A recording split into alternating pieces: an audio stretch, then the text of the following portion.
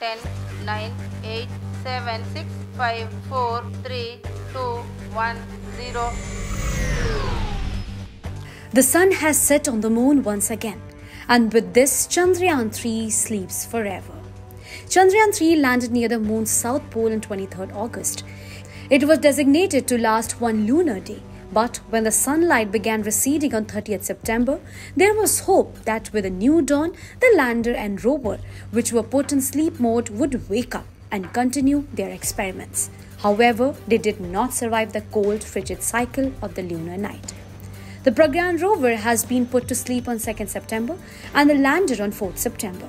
Pragyan's batteries were fully charged and the receiver kept on.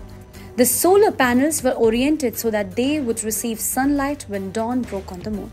But moon nights are extremely cold. The lander and rover were not designed to survive these extreme conditions. There was absolute darkness on the moon, because of which the solar-powered mission received no electricity. There is a possibility that their batteries were affected in the extreme cold. So now, what happens to Vikram and Pragyan if they never wake up? ISRO had earlier said that if the duo does not wake up, it will forever stay there as India's lunar ambassador. Vikram and Pragyan are not designed to return to Earth.